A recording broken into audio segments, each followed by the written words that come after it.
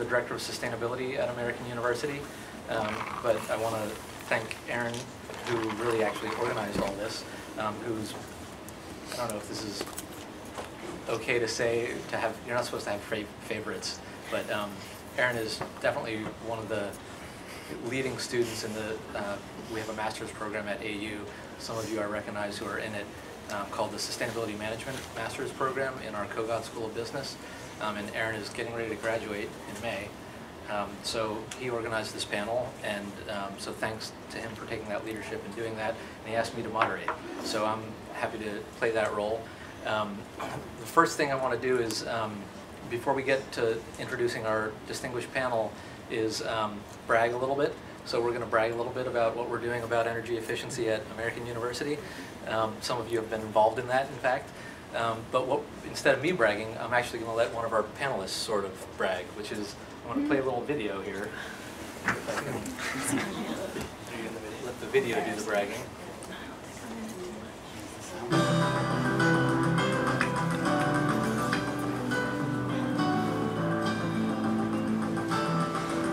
The university was originally chartered by Congress to further interests of national significance. Sustainability, carbon neutrality, these are all issues that are on the national agenda. From that standpoint, not only is it good business sense, but it's also politically and socially responsible thing to do. We have a green building policy that requires that all of our new buildings have to be built to at least the gold standards. So that kind of takes care of the new construction part of things.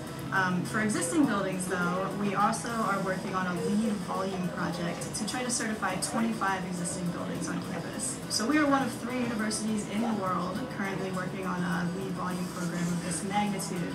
Here at American University, we work with Bender Arena, which is in the heart of the campus, which is a sports facility, also a convening place where people have commencement exercises and other activities. In the arena are NCAA basketball auditorium, right, televised games. We have 50+ 1,000-watt metal halide fixtures burning essentially 24 hours a day, 7 days a week. In any lighting project, you have a lot of opportunities that you can go different ways. And in this one, they went ahead and they upgraded the lighting first, then incorporated a control system to allow them better function and control over the new space. The thing that, beyond the funding that DC, SEU, besides the communication and keeping us informed of what's going on in the district, probably most valuable I find is the engineering to do those exact same kind of life cycle cost analysis. I just call up Danielle and I say, hey, can you help out with these? And she says, sure, no problem. The DCSU presents an important and exciting opportunity to see energy efficiency advance and grow in the region. This combination of the DCSEU working with American University really helps us accomplish a number of our goals in terms of reducing peak demand for electricity as well as reducing overall consumption in the District of Columbia. One of our highest level goals is achieving carbon neutrality by 2020. Our first strategy is reducing energy consumption on campus. It takes a little additional effort, but the more you try to do it really well, the more you eliminate bad decision-making, waste, and for nominal additional cost, what you do is you achieve something really special. American University is a leader in the sustainability movement. The mayor has put out a challenge, and the presidents of all of the universities here in the District of Columbia have challenged each other to step up. I want them to look at American University's lead.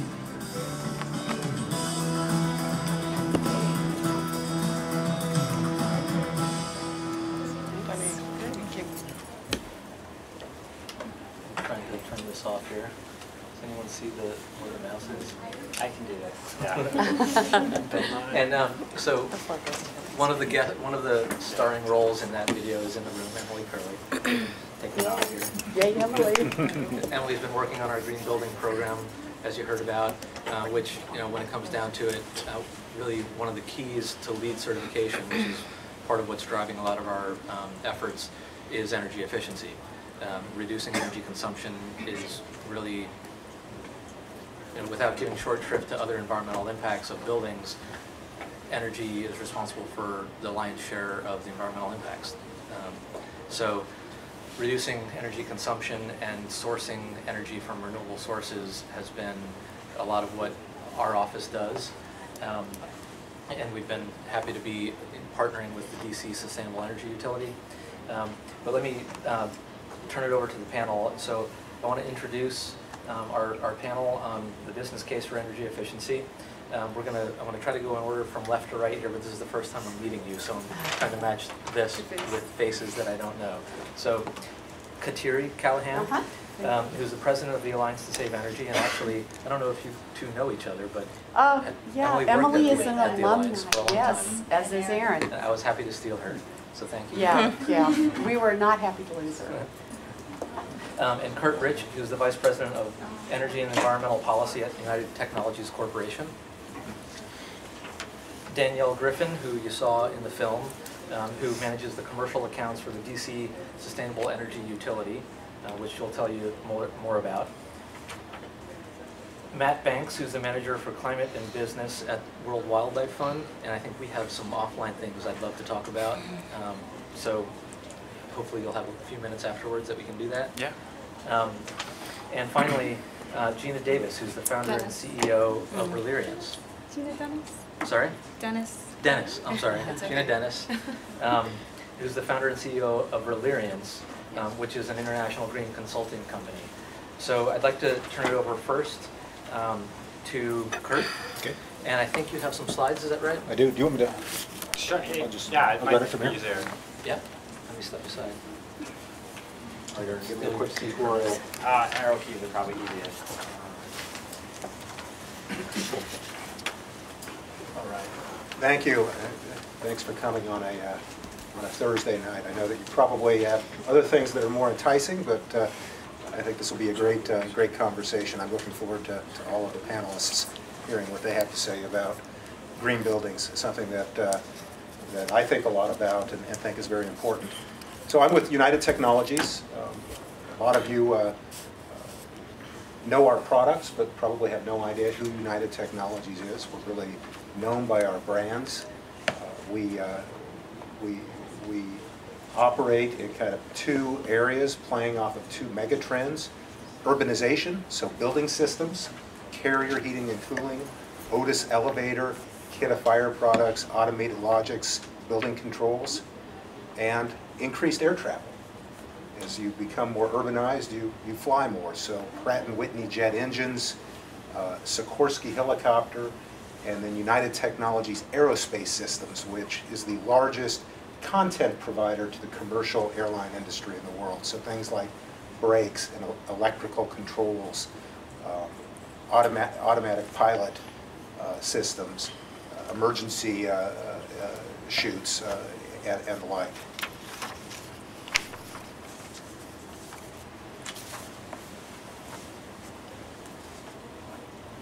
You know, if you think about the products that we make, really at the core, you really want to drive efficiency and high environmental performance into all of these into these products, be it an air conditioner or a jet engine. And when you're making products that really place a premium on high energy and environmental performance, you want to make sure that your operations are as green as they can possibly be. And so our company, a $70 billion company with more than 220,000 employees, more than 400 manufacturing facilities, we really put a premium on it, investing in energy efficiency at the plant level. And to give you just kind of a frame of reference of the progress we've made to date, that between 2006 and today, we have reduced overall energy use at all of our facilities worldwide by almost 30%. We've done that at the same time as we've grown from being a $48 billion company to a $70 billion company. So we've increased by about half, but in absolute terms, we've reduced our energy use by 30%. And that goes to the bottom line. We want to be a good corporate citizen, but at the end of the day, it's just it's good business to be green, to be energy efficient. You guys have probably seen these numbers, but just a reminder that within the built environment, buildings consume about 40% of all energy. They account for about 40% of all greenhouse gas emissions. Our old CEO liked to say that when you look at all of the products that United Technologies offers between air conditioning systems, elevators, and jet engines, that we account for about, as a company, 1% of all CO2 emissions in the world in the products that they use. So again, we think a lot about how our products perform and how we can reduce CO2 emissions in their performance. That's at the company level. On kind of a macro level, looking at the green building, the growth of the green building industry. And I think there are two kind of interesting conclusions that you can draw from this graph. And this shows the growth of the green commercial building sector over the past roughly 10 years. In 2005, green buildings, commercial sector, green buildings accounted for about 2% of the market. By 2015, green buildings will account for 50% of the market. They're just incredible growth. I think even more remarkable, particularly for a company that really pays close attention to both residential and commercial building market, is that during the recession, late 2008 through 2011, while overall construction dropped precipitously, green building construction continued to increase. So we saw growth in green building construction over that same period. So again, it's smart to, as a business matter, to really focus on green buildings. Now, I've talked briefly about how we manufacture green products in green facilities. We're focused on the built environment to drive green building products. I thought I'd give you an example of another way that we think about efficiency. And how do I do this here? Just hit the arrow key. This next one? And then you might need to.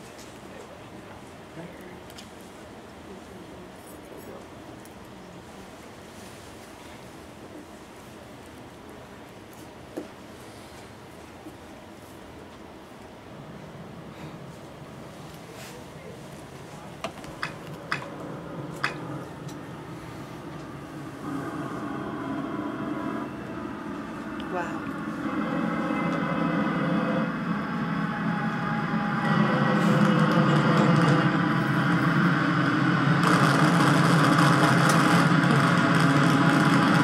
This is very cool.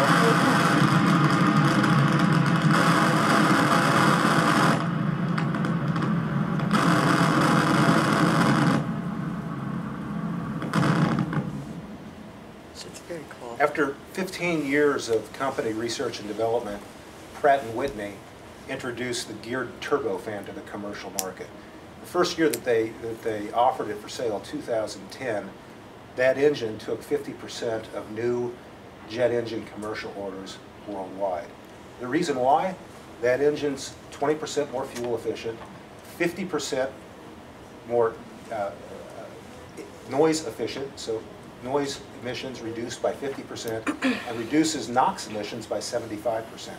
So if you're an airliner and you're buying new airplanes with new engines, reduced jet fuel burn of 20% means if you're flying a 737, $1 million in lower fuel costs each year. Reduced noise emissions mean that you can fly more direct routes. You can fly the plane earlier in the morning, later at night.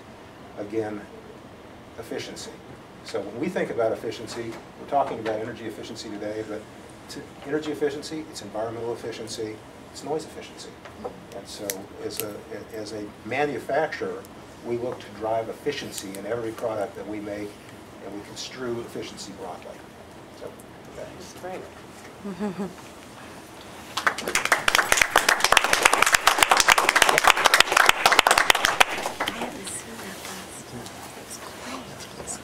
Thanks, Curt. I think I've got some follow-ups for you too once we get into the conversation. Because I'll hold it because we want to hear from the rest of the panelists first. So just so folks know, we'll hear short remarks from each panelist, as we just did from Curt, and then we'll have plenty of time for conversation. So if I can get back to, here we go.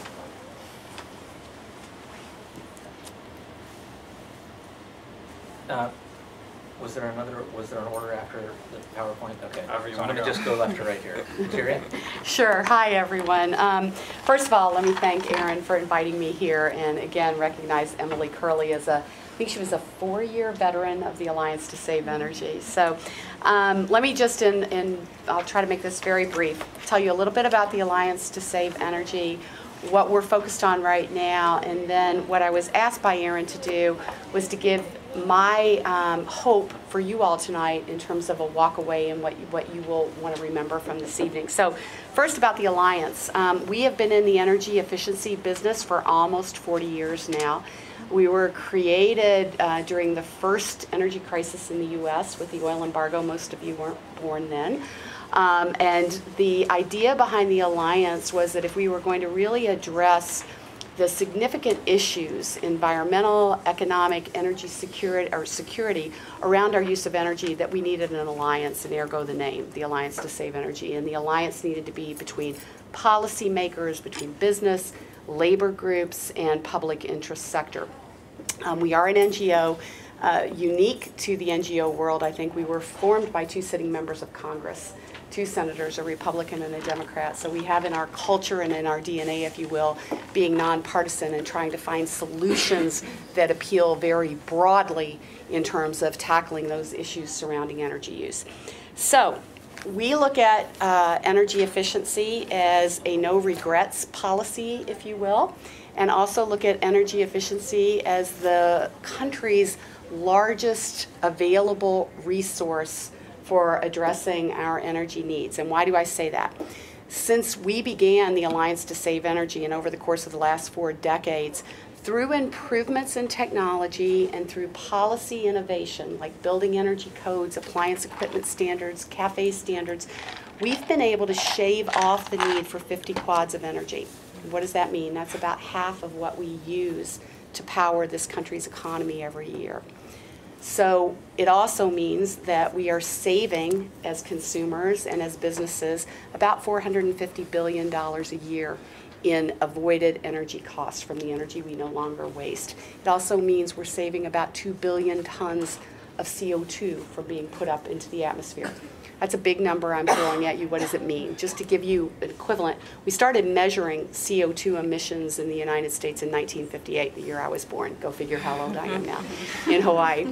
And when we started measuring in 1958, that was the world's level of emissions. The world's level, 2 billion. And so we've been able to shave that off in the course of time. Both the benefit and the gain, or the benefit and the challenge, is that we as the United States continue to waste energy in an unfathomable shape. We waste more than 50% of the energy we use. Some estimates go as much as 80%. That means there's a lot of opportunity still that we can tap into. So energy efficiency becomes that continuous, like the gift that keeps giving. The low-hanging fruit remains there. So the Alliance is focused right now on trying to get the rest of the waste out of the system. And we have adopted as a goal doubling energy productivity in the United States between now and the year 2030. Energy productivity, if you need that defined, you guys are all smarter than me, I'm sure, but what that means is we will get twice as much value, or GDP, out of each unit of energy that we're using today. So 2 times the value, 2 times the GDP for each unit of energy that we use and consume. We have a set of recommendations on how to do that. It's industry-wide. One of the reasons that we took the goal of not reducing energy consumption in the U.S., but looked at energy productivity, is we wanted it to be intuitive to people, smart people like you and Joe Sixpack on the street, that we're not just looking at reducing emissions, reducing energy consumption, we're looking at improving the economy, because that's where everybody's attention is focused right now. So again, we see energy efficiency as a win-win-win. If we are able to double energy productivity, and by the way, NREL was on our commission to look at this issue. They say that we not only can do that, we can do it even better with the right policy framework. The Energy Information Administration says that just on a business as usual case, with changes in technology and investment, we're going to see a 57% improvement in energy productivity between now and 2030. So, we see the glide path and we see the way to do it. we believe that the way to engage people on this is to talk to them in economic terms. So we had an economic analysis done. If we double energy productivity, it means $327 billion in savings to the economy that we can put in place other ways. It means the creation of 1.3 million jobs. It means an improvement in GDP percentage rate by 2% per annum in 2030. And it means very, very importantly, from my mind at least, but it's not often the great first selling point on this, we'll reduce CO2 emissions to a third below where they were in 2005, even as we've grown the economy. So just like United Technologies saw, they can grow their business, they can reduce emissions in real terms from where they were before and still have an economic gain. And I think that's what and where the traction is. So that's what I want to leave you all with. If there's a message to be taken away from this, it is that we can improve the economy through energy efficiency.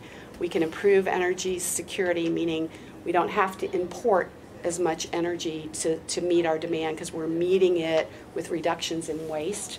And we can improve our environment all at the same time. So there's not a reason not to do this. It is a no regrets policy, but what will drive it is the economics of it, and that's what you're seeing in the business community, and that's where I think we win the day. So if nothing else, think about getting into this business because it is the business of the future.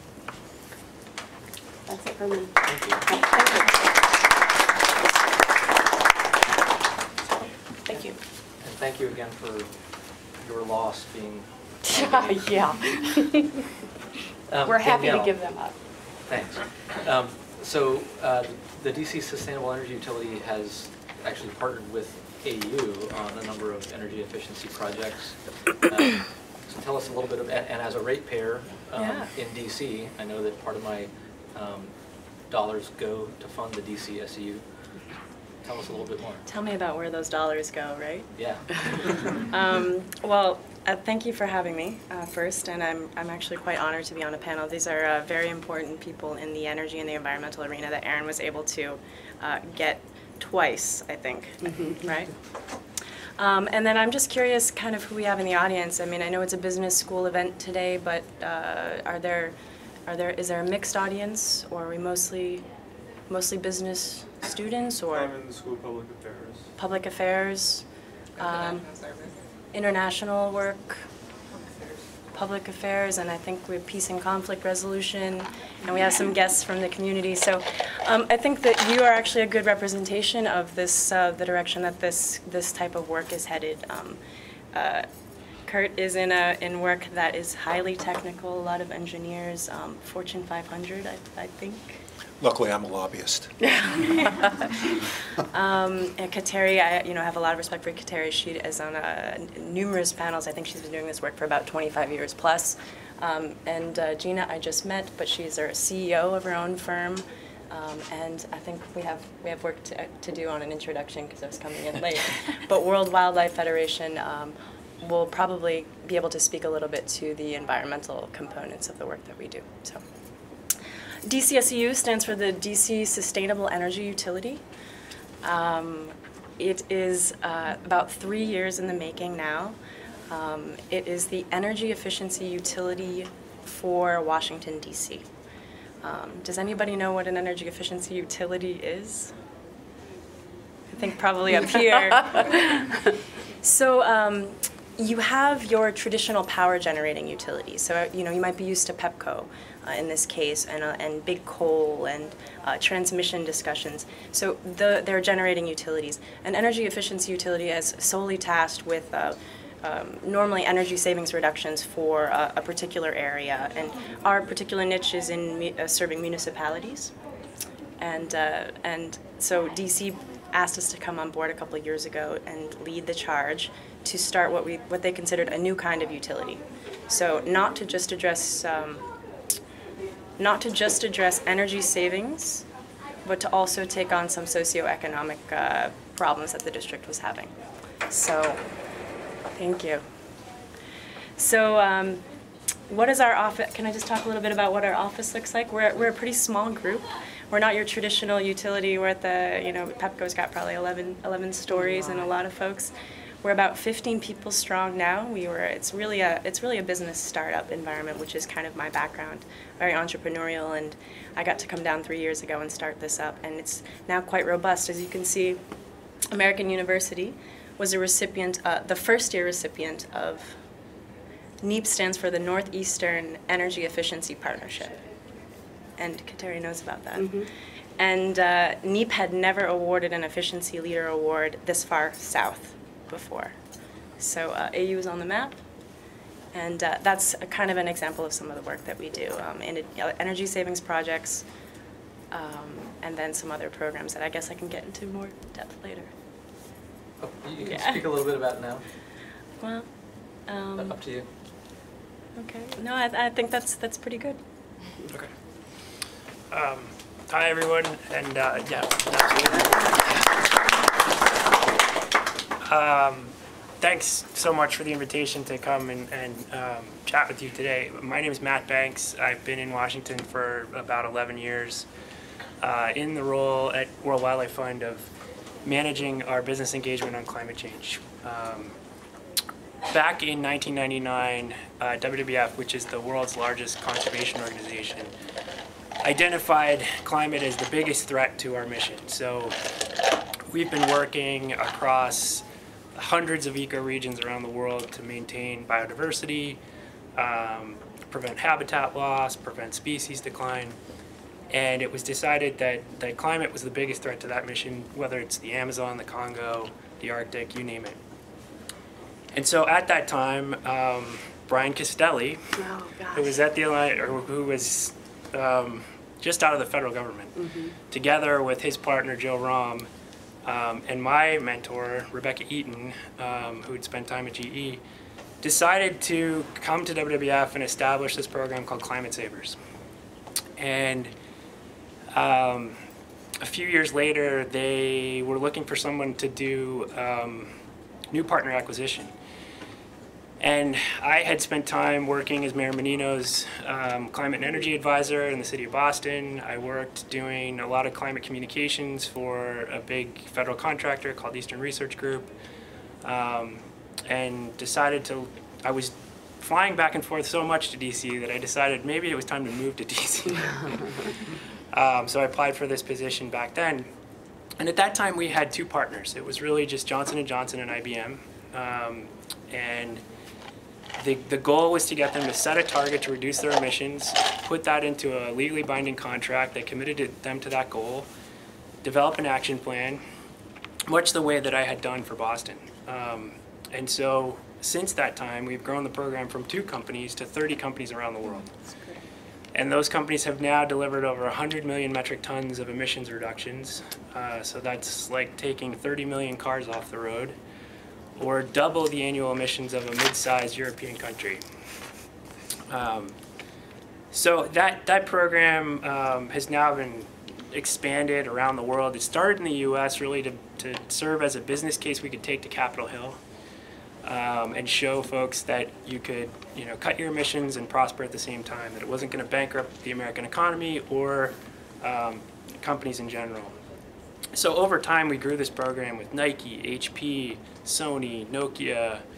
Our latest partner just this week is Novelis, a large aluminum company.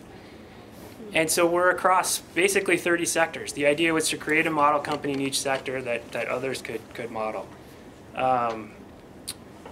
So that's kind of my journey, a little bit about WWF. And then I think the thing that we're most proud about is a few years ago, our board, our national council, and our executive team said, how can you go from 30 companies to 3,000 companies? How do you take this thing to scale? Climate Savers. And so we connected with some other NGOs and started thinking about, what are the best practices that we've learned from this portfolio of companies that others could learn from.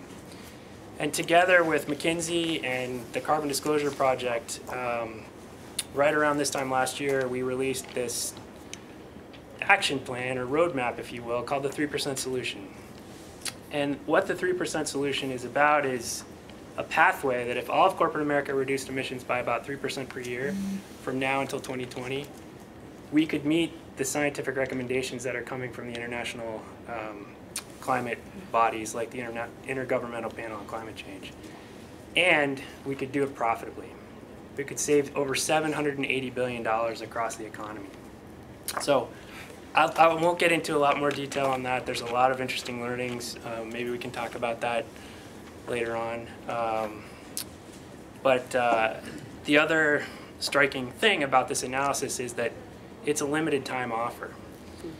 If we reduce emissions about 3% per year from now until 2020, it's a 3% reduction. If we wait and we don't scale things up until 2030, it's a 10% reduction per year.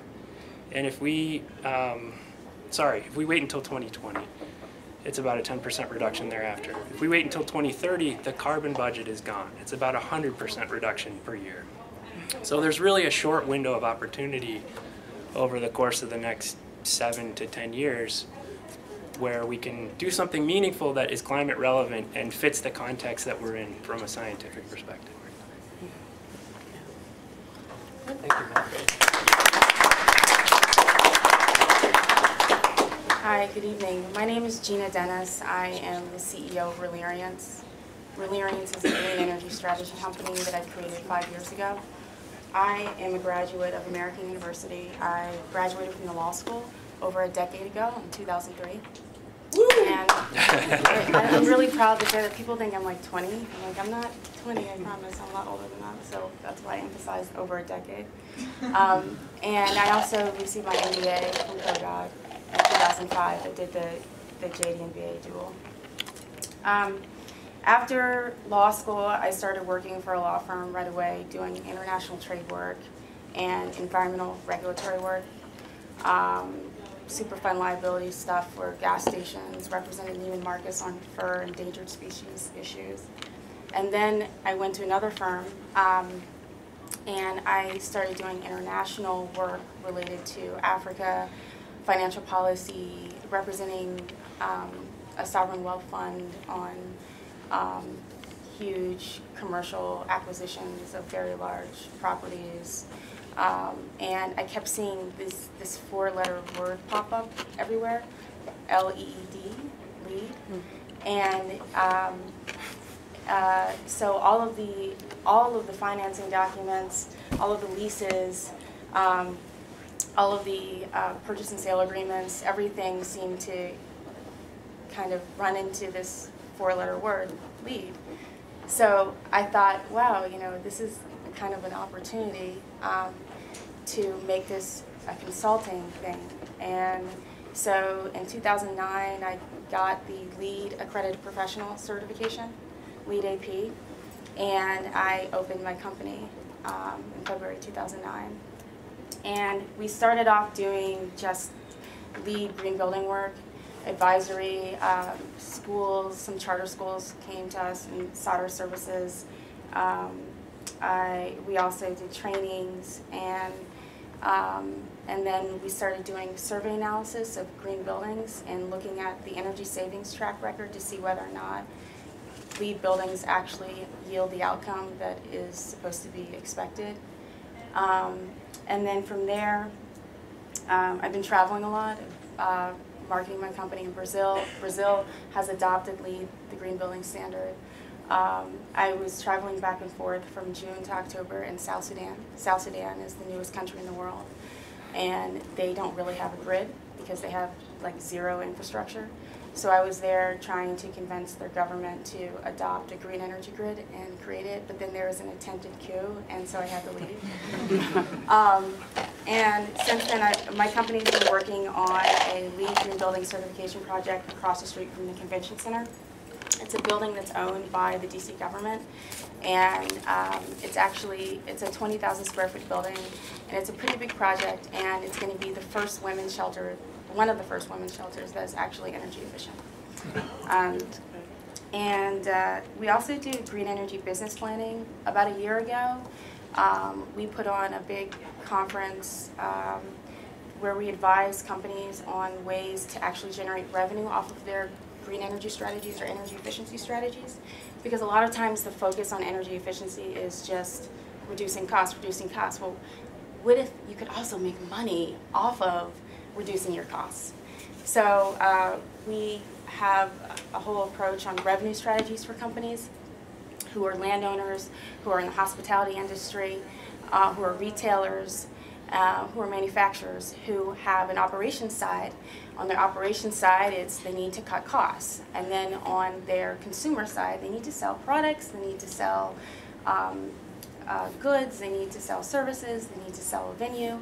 And so we train businesses on ways to expand their revenue approach to energy efficiency so that they can communicate to their customers and find ways to get more customers off of the fact that they are actually using energy efficiency methods in their business operations.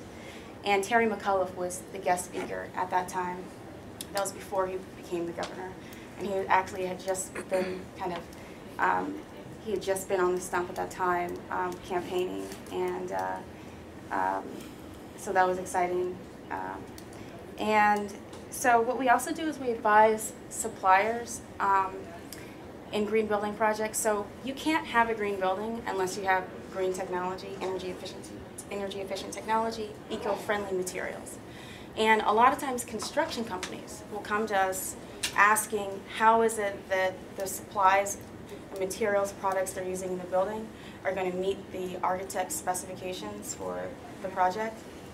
So we work with these construction companies and their suppliers to make sure that the products are in compliance with the architect's specifications. And what I mean is, see, a LEED green building project, one side of it has to do with energy efficiency. The other side has to do with eco-friendly materials and recycling efforts. So the goal is to get 75%, even up to 95% of all the construction waste on a project to get that recycled. So there's a focus literally during the project to make sure things are done in an eco-friendly way. And then the materials themselves, making sure that the paints have low VOC content, low volatile organic compound content, or making sure that there's recycled content inside of the materials. Like concrete naturally has recycled content, or steel naturally has recycled content. So LEED green building, it does have a place for energy efficiency, but it also has a full-out sustainability side that has to do with just 100% eco-friendly materials. And so essentially that's what my company does in a nutshell. And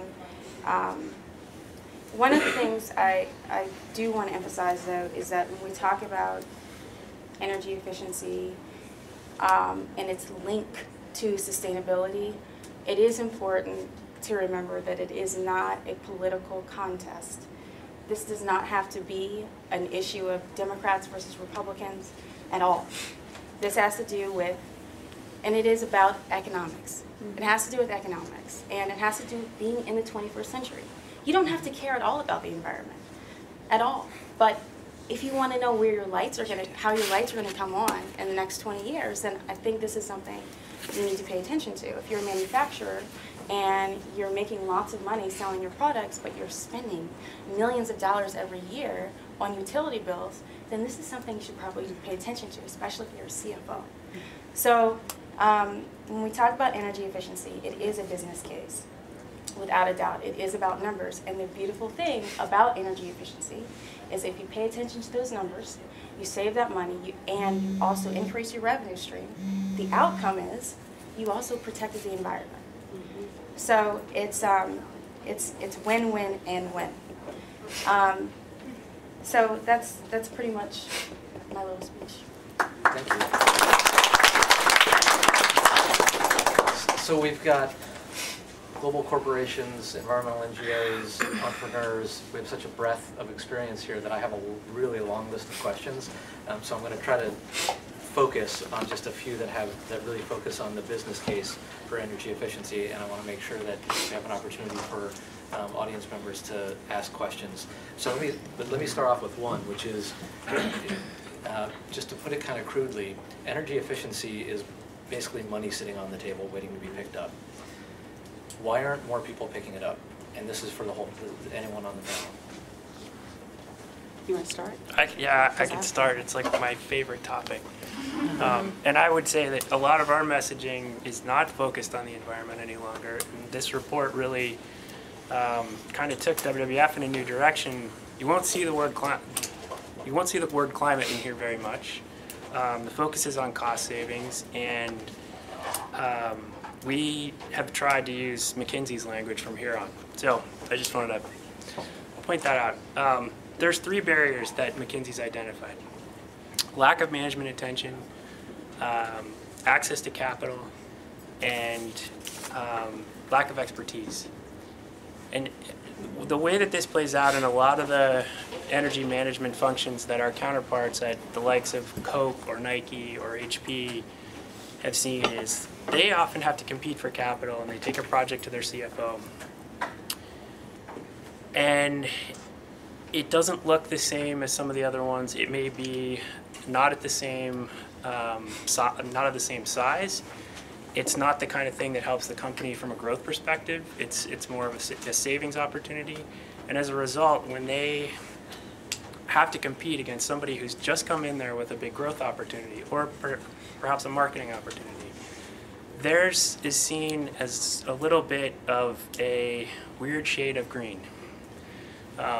So unfortunately, a lot of our counterparts at the companies that were given the sustainability function have been marginalized within their company over the years.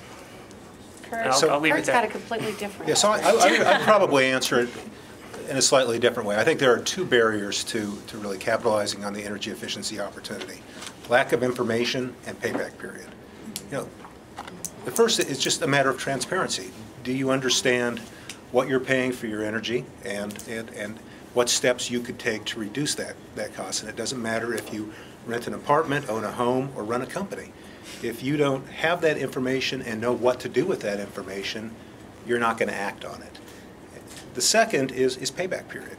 And a ton of research has been done on it. And again, be it a homeowner or a company, if the payback period on investment in energy efficiency is, in the case of a homeowner, less than a year, chances are homeowners will invest in it. If it's a company, I don't care if it's a $20 million company or a $20 billion company, if it's 2 years or less, they'll act on it. If it's more than 2 years, they will not act on it. They'll audit their facility. They'll identify those investments they can make that have short payback periods. Anything that's over 2 years, they'll put that recommendation in a binder and they'll put it on the shelf. And so really the challenge is what set of policy constructs can you put forward that help increase transparency into what energy use looks like, and can you provide financing mechanisms or other mechanisms that help you get over that payback period quandary. So may I chime in really quickly? Just from, so the utility, the energy efficiency utility is responsible for setting up efficiency rebate programs. I don't know if I addressed that earlier, but one of the things that we do is try to take some of the ratepayer dollars and return it back to DC here through energy projects and other programs that support energy savings projects in the district. It is really hard to give away money. It will blow you away, to hang an incentive check in front of somebody and to not have them bite, even with an economic analysis behind it that demonstrates the cash flow that you want. And I think that's baffling, as you're trying to set up the, it makes perfect sense to you, and it's a struggle. So that's a barrier. And I think it has a little bit to do with a lack of communication, a lack of a point person or one person that's responsible for sort of coordinating this within a firm, or a top-down commitment to whether it's a corporate sustainability mandate or it's energy efficiency integrated into your assembly line. If you don't have that leader within the company, you will leave that money on the table, and it's surprising. And the other thing I would mention is that dealing with some of the companies, there's a transportation company that's really big in DC that runs a subway, but there's a lot of risk aversion to new technology, and it's not that new. The technology's not that new, but they run such a large operation that they can't really take on that risk. And so I would say that risk aversion and a lack of a leader are barriers that that we see in the way of taking money. So I'm going to talk too much, but just a great example. So when President Obama took office and they put together the stimulus package, one of the things that they did is they took the existing tax credit for energy efficiency property for things like doors, windows, air conditioning systems, heating systems. And that, the maximum credit, I think, is $125. And they tripled the amount of the credit. It was 500, it went to 15. That's right. It went from 500, went up to 1,500. At $1,500, People cared. People came. They flooded and to use it. After 2 years, the credit went back down to its initial level. The credit flatlined. Nobody used it. So let me jump in on So it's to your point. It's getting people to right. grab the money. And I think that's a key point. It's, you know, we look at it in energy efficiency, you add it all up and you can get big savings and you can see millions of dollars as a company, but it's picking up pennies at a time.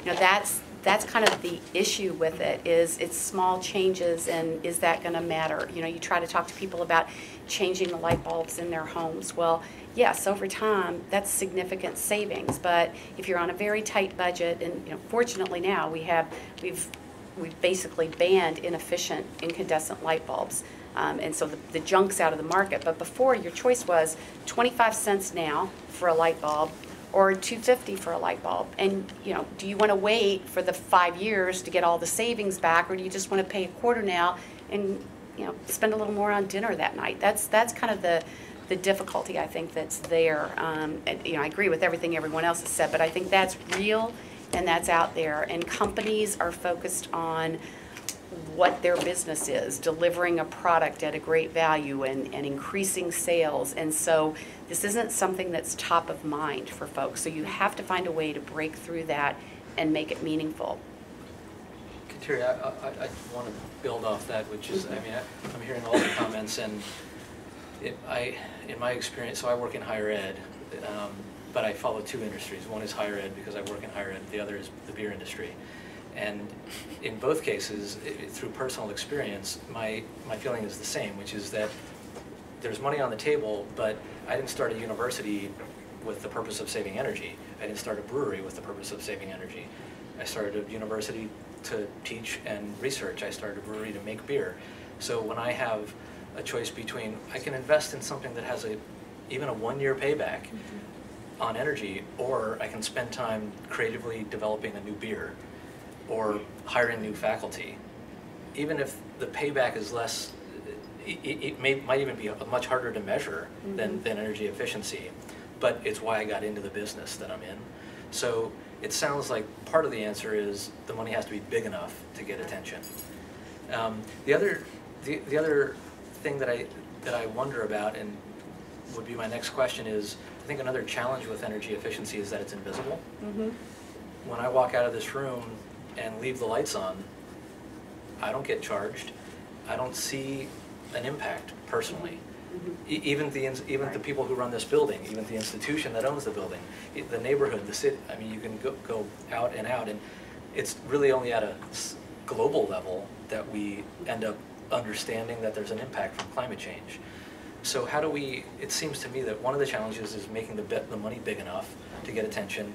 The other is making it visible. How do you make the energy efficiency opportunity visible, especially when it comes to behavior changes, not just investments? So can I, from a school perspective, Emily was involved with it was called at the time, the green schools. Now it's called Power Safe Schools, and Aaron was involved in this too. So it's a packaging thing. You know, the way you package and the way you message can be very important. So energy savings that were realized by students in the school, working with the facilities managers and working with the teachers, we always tried to make sure that they came back to the school and they could use it for field trips or for new purchases of equipment or something. So from a school perspective, if you can take a look, and this really goes to what Gina, I think, was saying, you know, look at it as a revenue stream. Look at it as, okay, I'm going to invest and I'm going to save this money, but not just for the sake of saving it. It's because it's going to become my next investment pool. I'm going to be able to improve my beer production or expand it because I'm going to save money that I'm wasting right now, and I'm going to spend it in another place. So I think that's part of it. I also think if you take it down to a homeowner, it's got to be, what really sells this, to your point of making it real, comfort. You're not going to be cold in the winter, you're not going to be hot in the summer in your house, and getting an energy audit where people see how much they're going to save each year. So they get a full audit, they get somebody that comes in and says, this is what your annual savings are, and that starts to mean something. Okay. You guys. I just want to chime in. I didn't get to answer the first question, but with respect to just the challenge, why people just leave money on the table, you have to pay to play. So you do have to put in money in order to put that money in, if it's going to go back to what you were saying, a long time to get it back. So the payback period is an issue, but it's that there is a cost. And the question is, how much does that energy efficiency technology cost? So there's that, and then the other thing is just change management. From a consulting perspective, change management is a term of art in the consulting world, and companies don't use a really standardized approach for integrating change management into the workplace. And so then to the new question, there just has to be this link between energy cost reduction and revenue generation. And there needs to be more interplay. So, for instance, if a company comes up with a really neat bicycle that is used in a gym for cycling exercise, and it's Energy Star labeled, it has to be that you are selling the fact that it's energy efficient, so whoever purchases that, the consumer, will save money when they buy it. But it also means that it's a more enjoyable experience. So it's just a better bicycle. And for instance, Tesla is a great car company in the sense that it just so happens to be that the car is an eco-friendly car. There are so many other aspects to Tesla that make it a better car. It has 2 trunks. That's an example of why it's better. So you have to sell the convenience to the customer as if it's not even green. It's not even an energy efficient technology. It's just better. And these are all the reasons why. In addition, by the way, it's also eco-friendly. And so there needs to be more of that. And that requires strategy with product development. I want to put a fine point on, it's been said, it's echoed here, buying is an emotional experience. It's not, the economics are very important, and they're a logical way of making a business decision. But a lot of the underlying motivations for buying are emotional. I mean, when's the last time you saw a commercial with the cash flow? So payback is what the CFO is going to look at. They are going to, factor that in, and they're going to try to get it within their payback window. But I've seen projects where they start out and they say, we do this is our payback threshold. And then as we start to uncover it a little bit, we find out actually there are other motivators that will allow this project to be excused from that payback criteria. So for other reasons, if we somehow can appeal to the corporate sustainability, charge or other factors, we can make a project move forward. So I would say it's not just. I think we were out in Nevada, in Las Vegas, and MGM was talking to us about all of the great works that they're doing. And you really ought to look on their homepage and see the kind of projects. They're in the economic downturn. Their stock dropped to like 25 cents a share. I mean, it was ridiculous. They were almost in bankruptcy. And the fella that runs their energy services and management said that he never took a project to his C-suite that got turned down during that period, and it was because they had proven all before the downturn that they were going to deliver real money to the company that could be used in other ways. So even when they're flat on their back, they were able to find a way. And I think that I bring that up because the more that happens, the more UTCs that are out there are talking about the fact that they're able to grow their business by 13% while reducing real energy consumption by 40% or whatever your numbers are. People sit up and listen. I mean, I'm an advocate for energy efficiency. I can talk about it till I'm blue in the face, and the CFO isn't going to listen to me. If their competitor, if a leader is taking that action, they will follow suit. And I think that's what so important about what you're doing with WWF, what companies are doing, and quite frankly, what the government's doing, because they're the largest single energy user. And so the administration after administration, it's not just Obama, it was Bush before him, it was Clinton before him, it was Bush 1 before him, all the way back to Reagan. They've been focusing on improving energy management in the federal government, and that's really helped to change the market. So that leadership shouldn't be undervalued in any way, shape, or form. I have so many more questions, and I know that we don't have enough time for us all to stay here till we get blue in the face.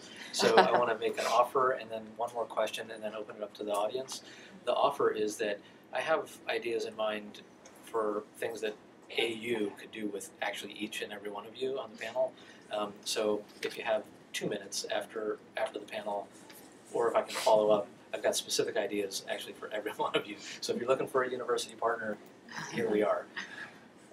My final question before we open it up is, we've got a lot of students here, a number of whom I know are graduating in just a month or so.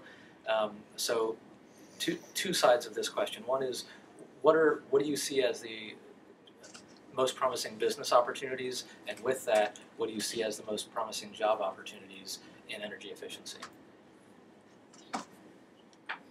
Well, I can speak to some of this. We have to remember when we talk about energy efficiency that this is global. This is not just the United States of America when we think of energy efficiency. There is so much opportunity in other countries when it comes to energy efficiency. Russia, for instance, and some parts of sub-Saharan Africa, there's a big push for energy efficiency because of the cost associated with the infrastructure and the energy to operate it. And with the United States, we are faced right now with the dilemma of aging infrastructure. And so we're going to see a lot of redevelopment, new development happening. From a kind of like a construction design standpoint, I'd say that there's a big market for LEED certification and any type of energy certification, energy efficiency certification. Getting that credential. I know, Aaron, you're a LEED GA. Getting that credential is important. It is the future. It's in over 400 bodies of law in over 400 localities in the United States. So there's a huge market for that. So if I were you guys, and I wanted kind of a career in this industry broadly, I think I would kind of focus on the 5 challenges of energy efficiency. You all would focus on 4 of them, because the first challenge is the engineering challenge, and I don't think we have engineers in the room, so we'll table that.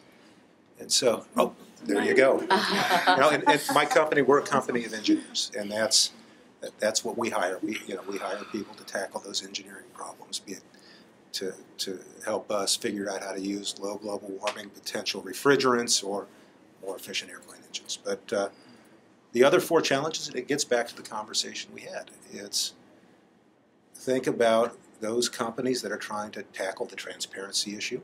So the companies like Opower in Arlington, or Nest, or heck, any of the green building rating systems. Again, that's just a tool for transparency. Finance, an enormous challenge for driving energy efficiency is financing.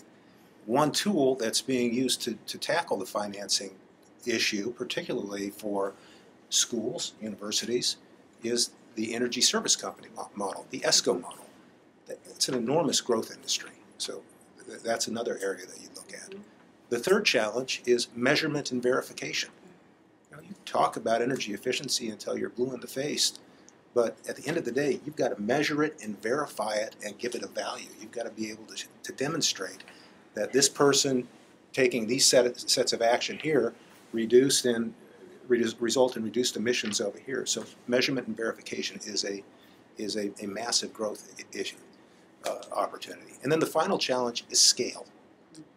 At the end of the day, companies aren't going to invest in efficiency if they win customers one at a time by knocking at doors. They want to figure out how they can scale these opportunities and drive efficiencies at the block level, at the city level, at the state level.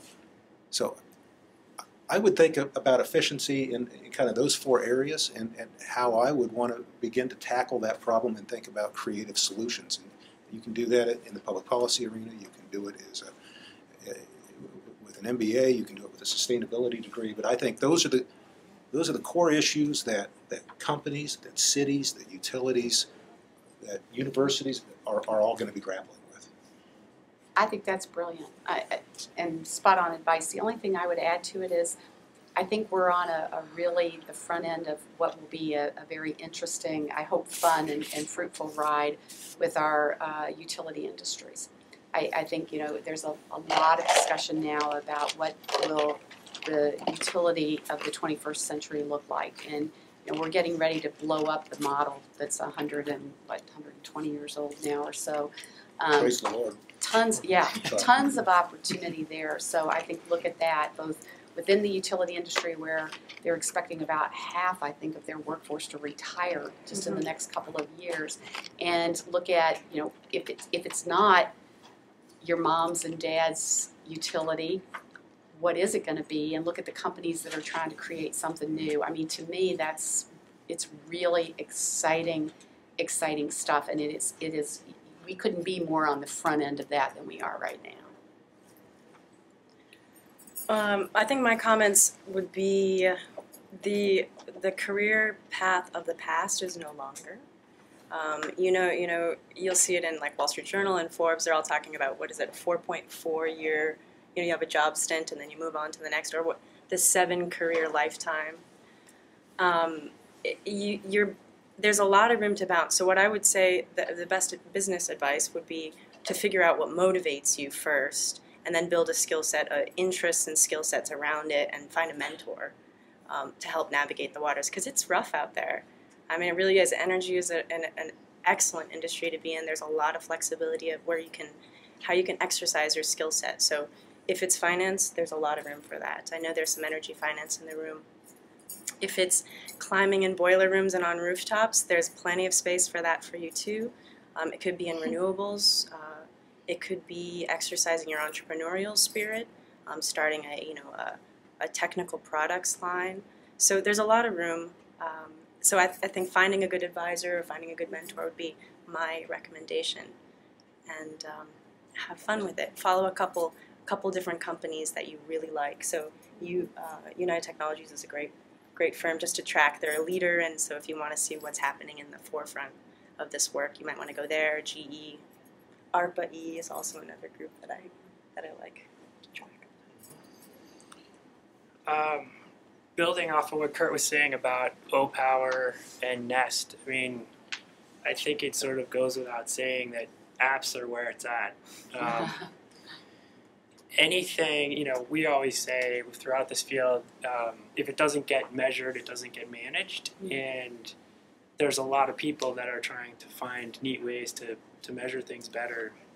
Whether it's, these fitness bands that everyone's running around with that show the number of steps you're taking. But that's what we need for energy. I mean, we need something that inspires that kind of competition. I mean, we've got people in our office that are fighting tooth and nail to see who takes the most steps. Well, you should be fighting to find out how many green electrons you have, or how many or dirty electrons you can reduce. So I think that's a big opportunity. Last week I was at the Wall Street Journal Economics Conference in Santa Barbara, and every industry was represented there. So there are opportunities in this field across every sector of the economy. I'll make one last pitch for the environmental community. Is a really unique place to be right now, because all these industries are going through a massive transition. And as a result, the companies are coming to us if they've been attacked by Greenpeace, or to come up with a plan. And they don't want just any plan. They want a creative plan that sets them apart from all of their peers. And they turn to us to help build that unique plan. We also are doing a lot of campaigning. And so right now there's a big campaign, and you'll start to see posters in bus depots that says, renewable, it's doable. And it's a rooftop solar campaign. Right before Copenhagen, via our Climate Savers partnership program, we had a Let the Clean Economy Begin campaign. So this kind of campaigning and awareness building among the American public is important, because we're not quite at the level of a lot of other countries that have taken on this challenge with more serious vigor. Lots of great advice from professionals who are doing this stuff and leading the way. So let's get a couple questions. Emily. So something that Chris and I have debated before is, I guess something that we have been focused on here on campus is fuel switching.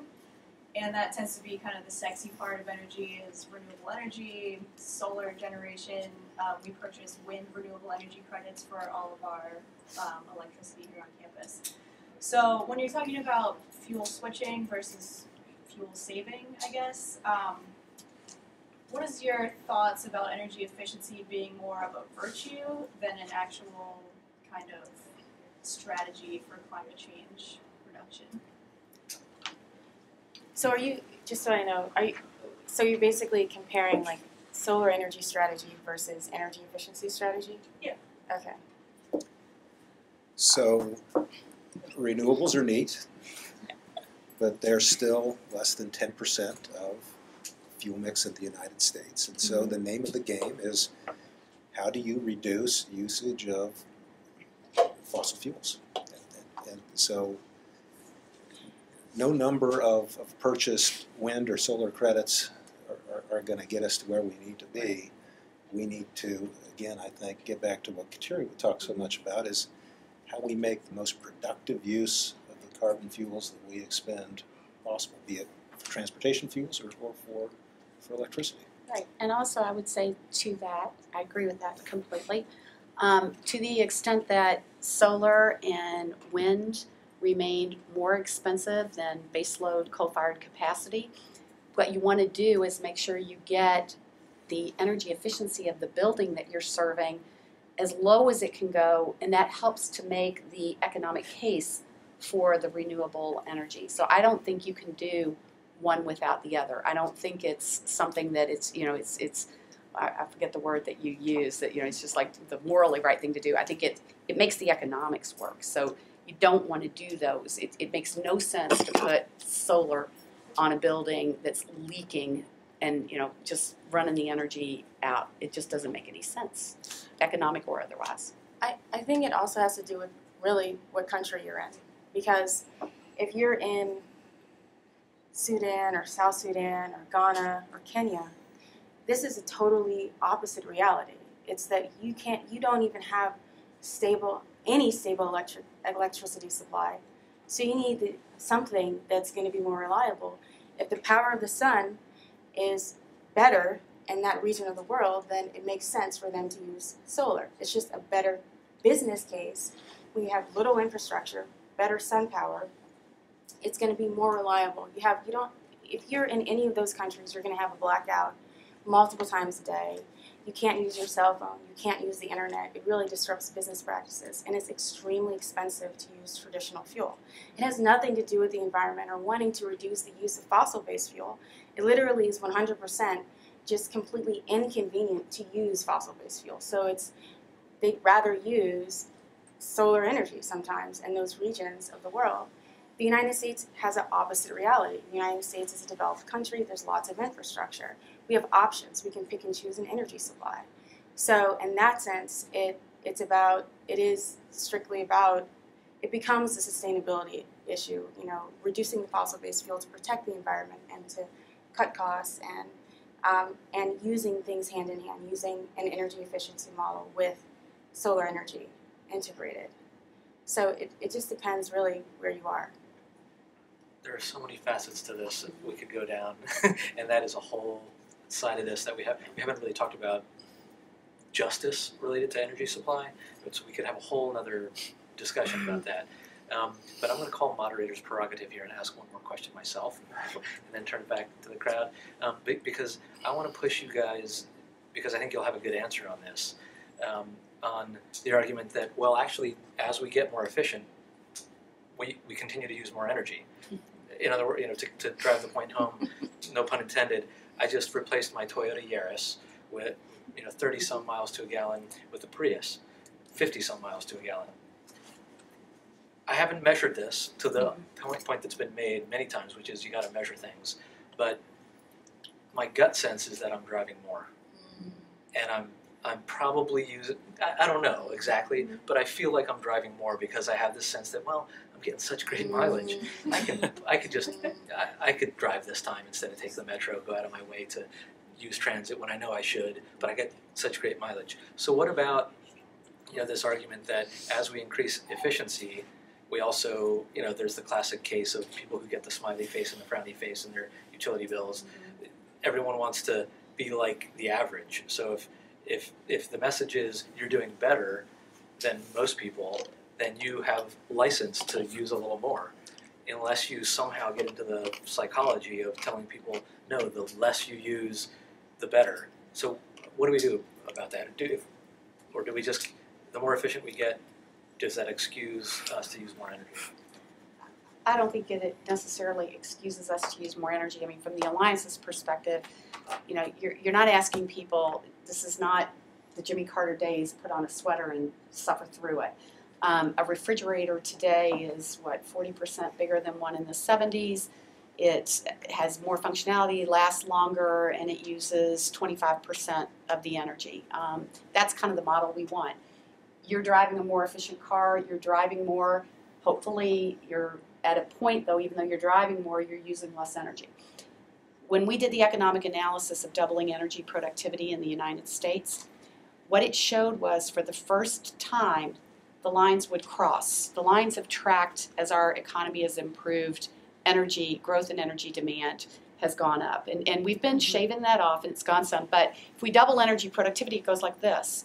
We keep growing the economy, and in real terms, we use less energy. So I take it the cornucopias, that this whole notion of if you save more, you're going to use more. But what we're actually finding is that that's not the case. We're getting more from each unit of energy, so we're not needing as much. We're having as good or a better quality of life using less energy. So one more data point on that. I think houses now are, and fortunately, they're going down the other side. We're starting to build smaller, but that's got more to do with the economy, much more than energy use. And it's just not trendy any longer. But houses, the average house is about 30% larger than it was even 15, 20 years ago. They're not using any more energy in that home. And think about the explosion in the last 30 years of everything we're plugging in, the plug loads in those homes. So, I would say there's just not a downside to it, and we are going to want more and want an increased quality of life, and we have to figure out how to deliver that in a smarter way and squeeze more and more and more out of the energy that we're using. So the numbers support energy efficiency. That's yeah. That's Do reassuring. you have anything different on it? I would say, it's happening. It's inevitable that EIA says demand is going to increase by 31% over the next 25 years of that electricity demand for fuels. U.S. electricity, 40% of that is slated to increase by 2032, thereabouts, but 40% increase in electricity demand. I mean, those are big, staggering numbers that it's a hard pill to swallow, but I think we have to be aware of them now. We have to get our large manufacturing, our big energy users on board to implement best practices to keep energy efficiency a priority. And back a little bit to Emily's question earlier, there is an order of operation to these things. We think it's conservation first, behavioral, and then it's energy efficiency. Implement as much energy efficiency that you can to tighten your buildings and your operations, and then look at renewables and look at offsetting or generating. And I think if we keep those things in mind, we can try to keep that curve bending. So I think, yep. Yeah, I was going to say, when you look at it globally, there is going to be a huge surge in demand for electricity across the globe. So unfortunately, that argument, those statistics, what they're saying is that we're actually going to be increasing our energy consumption. So that's where green energy, when I say green energy, I'm talking about renewable energy. That's where solar, wind, biofuels become such a beautiful thing. Because if there are people who are naysayers in the United States that say, well, the more energy efficient we are, then the more energy we use, that argument kind of, okay, if that's the case, it's okay, as long as that energy is coming from the sun, is coming from the wind, is coming from plants. So the other thing that we do have to remember is that energy is important. We do create a lot of jobs from oil, gas, and other forms of energy. Our economy does depend in some way on those types of energy. So it is important to keep in mind the energy mix, the all of the above approach for energy. So just a reminder of what the world's going to look like in the next 20 years. So we own the world's biggest elevator company, Otis Elevator. Last year, there were 600,000 new elevator permits issued worldwide. So building a new building, or you're rehabbing a building, you're putting in a new elevator, you get a permit. 600,000 worldwide. 15,000 of those permits were issued in the United States. 470,000 of those permits were issued in China. Wow. You know, China builds a new New York every 3 years. A metropolis of 15, 20 million people every 3 years. So I think it's to your point that the world's going to use more energy going forward. It's become more urbanized. It's going to become more affluent. So the challenges here are dwarfed probably by the challenges in places like India and China and Africa. So. A couple of those permits were for a building we renovated last summer. And, I need to go check and make sure those were Otis. I'm not sure if they are, but I do know this, to the point about energy efficiency, which is that we replaced the elevators with ones that have regenerative braking. Those are ours. Yeah, so I know that, you know, some of those permits were energy efficient. Okay, let's try to take another question or two, because I know we promised that we would only hold you guys till about 8:30. So I'm going to try to keep us to that. I just had, I have two questions. One about where the energy efficiency business case is going with the knowledge that our fuels, our fossil fuels, our gas, and our oil production is going up. Like, how will that adjust the pitch for the energy efficiency case? And then on the international side, if we're in the United States saying that we'll produce more for each unit of energy that we use, but then when there's like the Chinas and the Indias of the world, and their demand is going to grow exponentially, it's like hard to tell them that you have to be energy efficient and you really have to, this is going to happen, gloom and doom, but they are looking at the U.S. as somewhat of their marker of development. Like, how do you balance those two? So, I think from an international perspective, to be perfectly honest, I think it's a mistake for countries like India and China to look to the United States for its model for development, because we're developed. They're not. China's on its way, and they need to come up with their own strategy on infrastructure. They do need to pay attention to energy efficiency, but it's a privilege to be able to say, let's be energy efficient. That is truly a privilege that the United States has. But the United States is telling them, to be energy efficient. And that's a problem.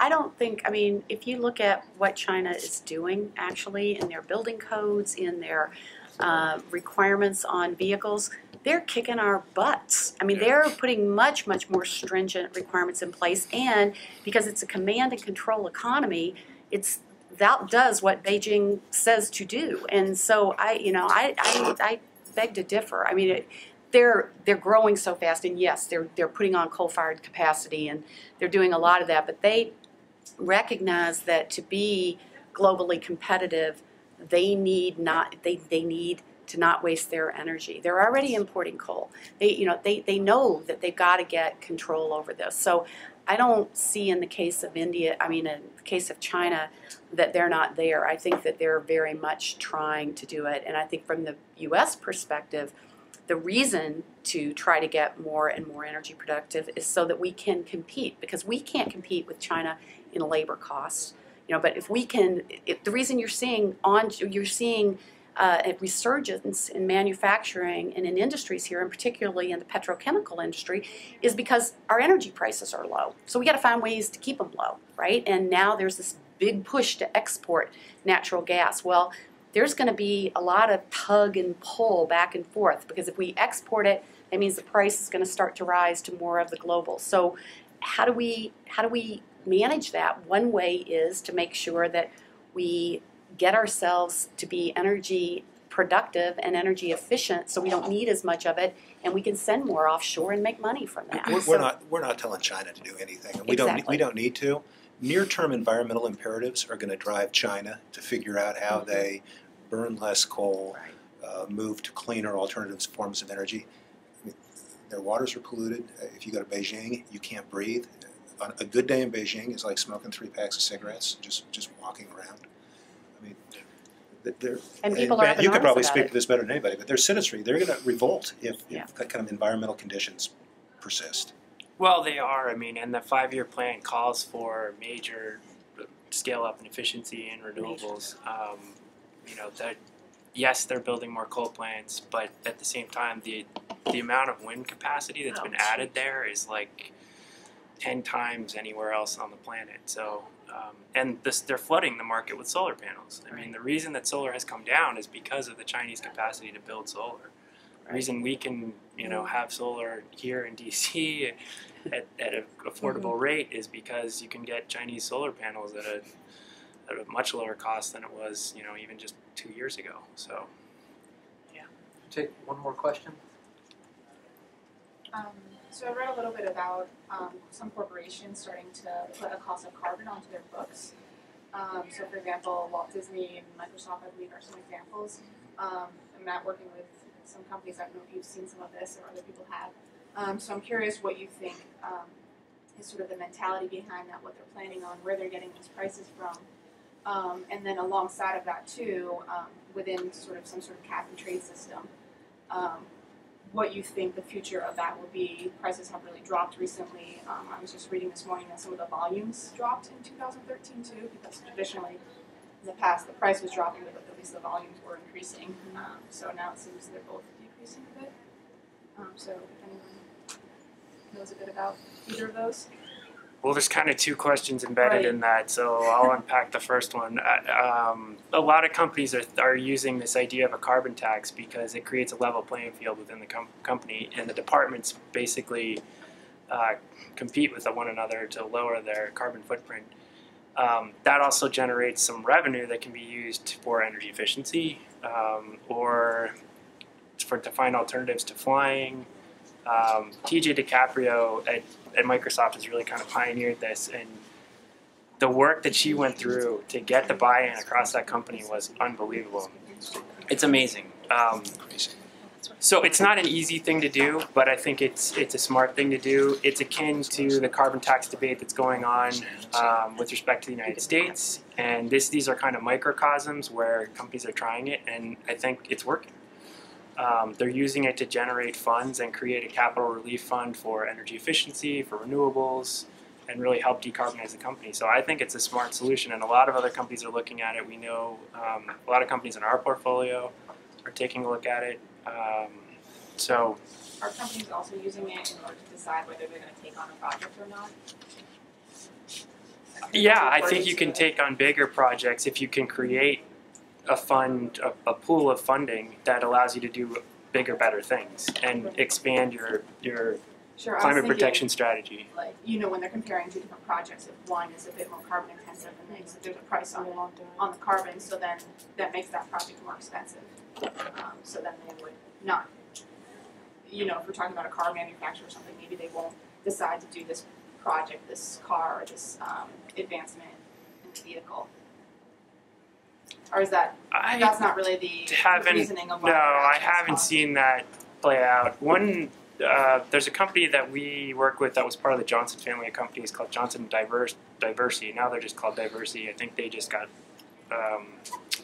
bought by Sealed Air. Anyway, they were using a carbon adder for all their projects in the way that you're describing, and they were comparing projects in the Midwest versus California, and because the grid is not as dirty in California and they had an opportunity to reduce more carbon in Wisconsin, even though that project was more expensive, they did invest in that project.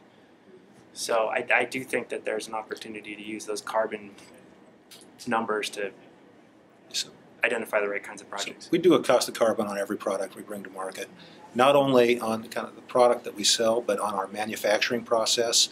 So when kind of manufacturing engineers come in and try and figure out how they're going to set up the manufacturing line, what sort of materials that they're going to source to build a product, they'll look for that low cost processing or process manufacturing step. Kind of as a company, be kind of the more immediate thing than cost of carbon, and that's kind of an internal accounting, is resiliency planning. And this is something that we do internally, but also it's kind of forced on by insurance companies, by lenders, is that they want to know that whenever you're making an investment in a new facility or upgrades in an existing facility, that you've taken into consideration what climate change is going to do to that facility. Have you hardened it for future extreme weather events? Is it going to be under 6 inches of water in 20 years? You know, we used to put a lot of our facilities down in southern Florida. We're not thinking about southern Florida going forward for new manufacturing. It kills me to stop this conversation because I know we could all go on about this. It's our passion and it's our work, but I want to respect everyone's time. So I want to thank Gina, Matt, Danielle, Curt, Kateri, Aaron for organizing this panel. You've all been very generous with your time, especially given the need to reschedule this due to weather. Who knows, maybe climate change had something to do with that. But I want to thank everyone for joining us tonight. Thank you.